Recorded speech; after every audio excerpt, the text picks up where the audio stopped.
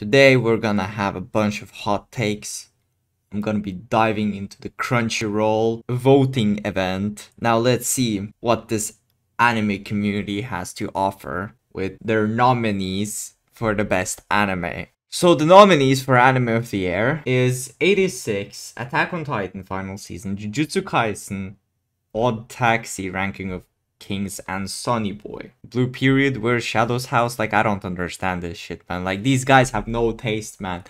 No taste. I'm honestly really surprised that Sonny Boy is here. Out of all of these, if I could choose like a best anime of the year out of all of these, I would 100% say 86.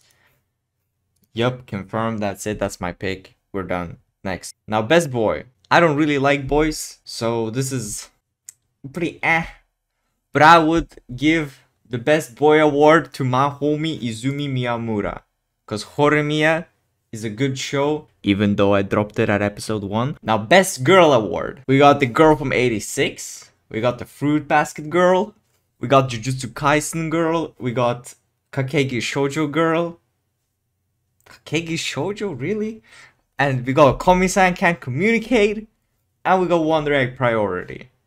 Now, of course, we all know, we all waited this. If y'all is on like r/animemes or like browsing any like anime subreddits, you know who the best award goes to. It goes to Komi-san Can Communicate. This is one of the important awards we need to discuss. I was expecting Komi-san to get nominated. If she wouldn't, what the fuck is anime community even doing, man?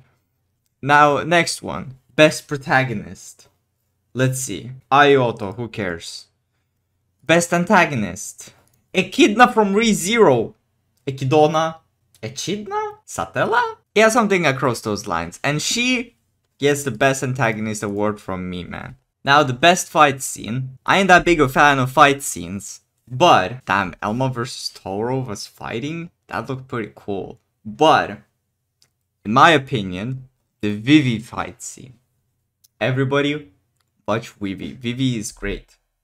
I actually only dropped it at like episode 8. The best director goes to the one who made Wonder Egg Priority before the last episodes. I mean, Wonder Egg Priority is pretty great. Let's just go with Wonder Egg Priority. Good job, Shin Wakabayashi. Very good. I gotta give the best animation award to Vivi. Have you seen those beautiful eyes, man? That's not even animation, it's a still image, but it's a very good still image. Vivi, you get my pick. Best character design. Ooh.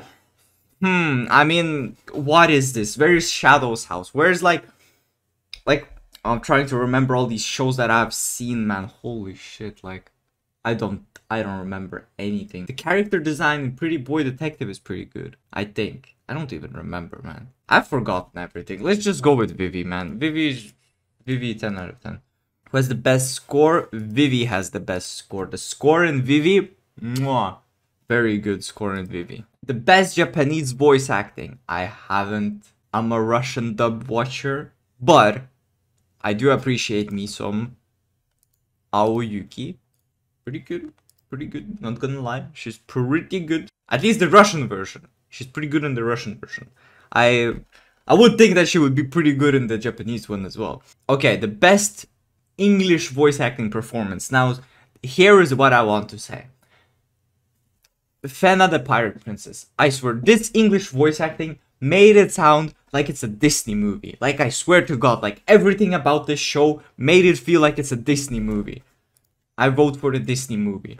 Best opening sequence goes to Hubara Shikara Wasere Namota. Best ending sequence goes to Nine by Shadow's House. Finally we get the good stuff. The lyrics to Shadow's House, amazing as well. 10 out of 10. The best action, I don't know, let's just go with Vivi here. Best comedy, Komi-san Can't Communicate. Drama, To Your Eternity. Romance, Horimiya, honestly.